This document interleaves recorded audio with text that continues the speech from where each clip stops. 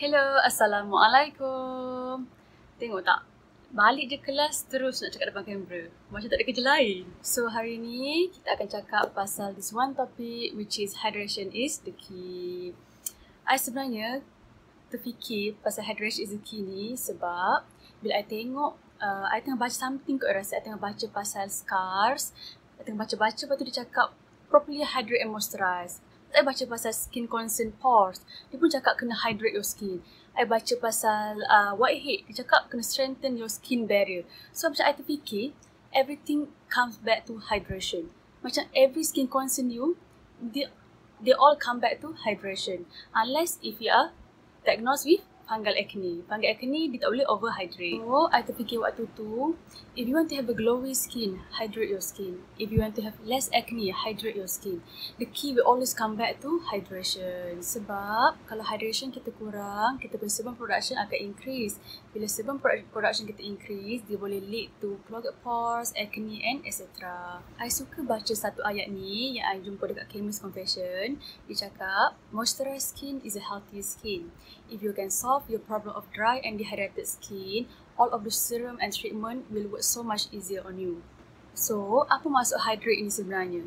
Minum air masak banyak-banyak? Yes, kita memang kena minum air masak banyak-banyak. But that's not what I meant when I said hydration is the key. So, when it comes to hydration is the key, the first thing that we need to take into account is our cleanser. Our cleanser need to be gentle and low pH that doesn't strip out our skin barrier. I ada baca dekat satu skincare website, The Kellogg, dia cakap, one of the most common acne skin problem buat, dia suka cuci muka sampai kulit rasa kering and ketat. Bila kulit kita rasa kering and ketat, dia boleh lead to damage skin barrier. Dia boleh strip out our skin barrier. Sebab tu, it's only advisable to cleanse your face only 2 times a day. 2 kali sehari je. Tak boleh over cleanse sebab kalau tak, dia akan lead to damage skin barrier. So when it comes to hydrate, apa maksud hydration sebenarnya? Ingat, hydration ni kita attract water to our skin. Kita tarik air di permukaan kulit kita.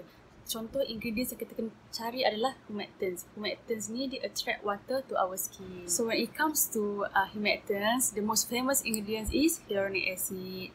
Hyaluronic acid ni dia boleh hold its moisture binding 1000 times its weight tau. Tapi ada orang dia allergic dengan hyaluronic acid. Kalau you rasa your skin allergic or tak boleh tolerate ni hyaluronic acid, always go to salt of hyaluronic acid which is sodium hyaluronic. Kalau perasan dekat ingredients dia ada tulis hydrolyzed hyaluronic acid. Hydrolyzed hyaluronic acid tu maksudnya dia tukarkan hyaluronic acid tu to a smaller molecule weight.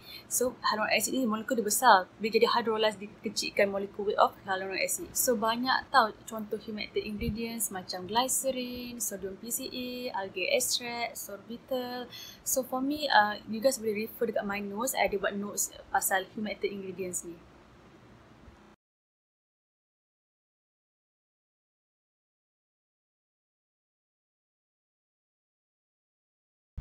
So, bila kita dah tahu apa itu humectants, ingredients yang attract water to skin, so apa nak kita nak buat humectants ni, Mai?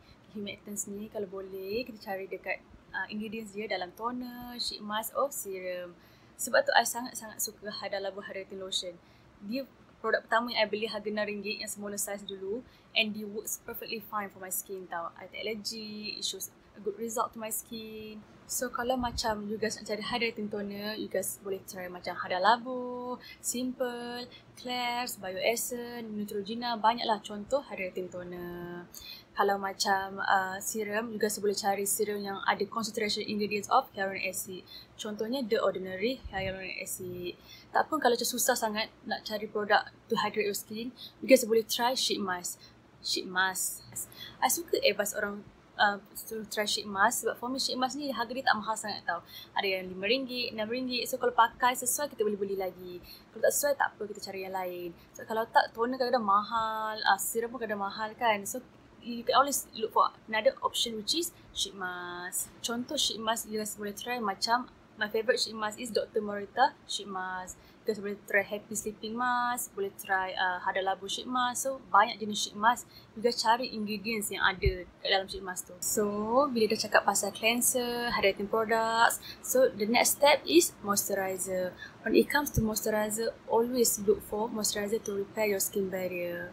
Sebelum tu, Apa beza hydrate and moisturize? Hydrate ni kita attract water to our skin. Kalau moisturize, kita lock all the hydration into our skin. Sebab water evaporates easily. And tolonglah jangan lupa pakai sunscreen. Sunscreen ni penting sebab kita nak protect our skin from harmful UV rays. Tak nak skull kita makin gelap, tak nak pores makin besar. So always wear sunscreen. I sangat suka cakap pasal hydration because I experience it myself tau. I boleh tunjuk ke orang my face before I start buat hydrating routine and after I buat hydrating routine ni tau. I boleh tunjuk from first month, second month, third month, fourth month, fifth month, sixth month, 7 months, 8 months and continue. Sebab I start buat hydrating routine ni beginning of 2018. So I guess that's all for my today's video. I hope my video sikit sebanyak boleh explain to you guys about hydration is the key. And I suka cakap pasal hydration because I experience it myself. So I guess that's all for today. I nak pergi kelas teks ni. Bye bye.